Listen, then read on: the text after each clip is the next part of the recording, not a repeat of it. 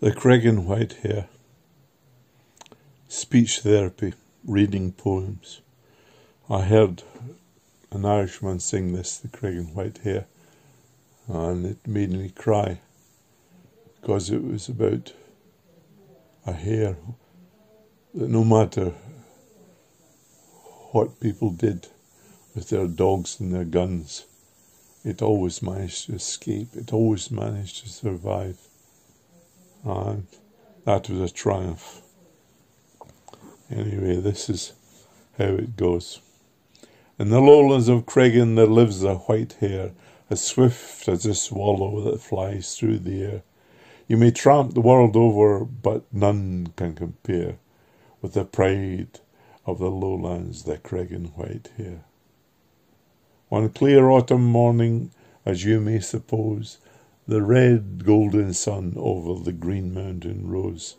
Barney Conway came down, and he did declare, "This day I'll put an end to that bonny white hare."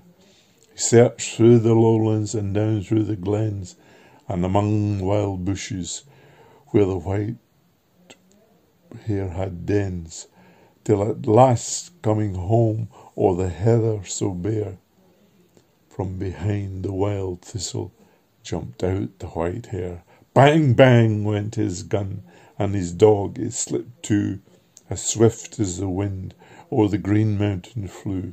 But the dog came back, which made poor Barney sigh, for he knew the white hare had bid him goodbye. We are some jolly sportsmen down from Pombroy, from Cookstown and Gun, and likewise the Moy.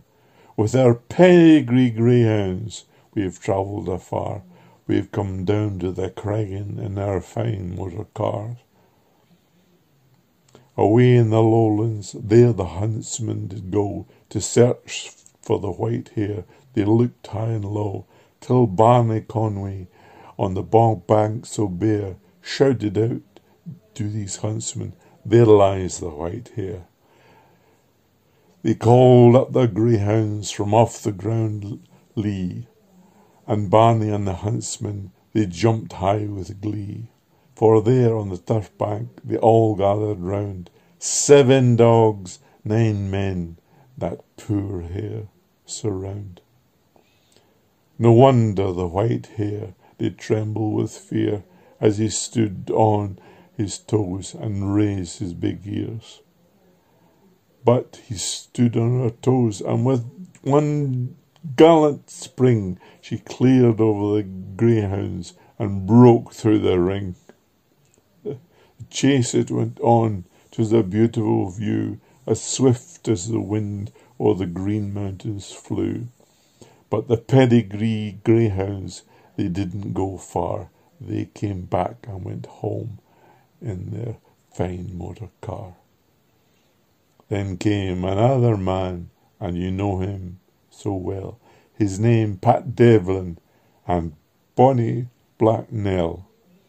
In search of the white hare, he says, "I'll have fun, here's 50 to 1, that Black Nell does her turn."